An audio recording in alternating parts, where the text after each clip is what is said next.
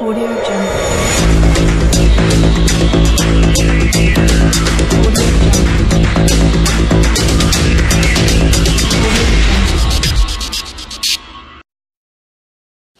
ঢাকা রংপুর মহাসড়কে মানববন্ধন।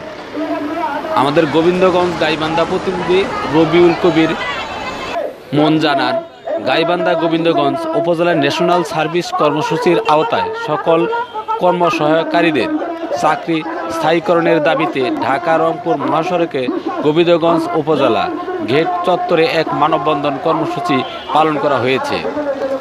Gobindaganj national service একতা কল্যাণ পরিষদের আয়োজনে আজ 11টায় ঘণ্টাব্যাপী এ মানববন্ধন কর্মসূচিতে কার্য সহকারী অংশ নেয়।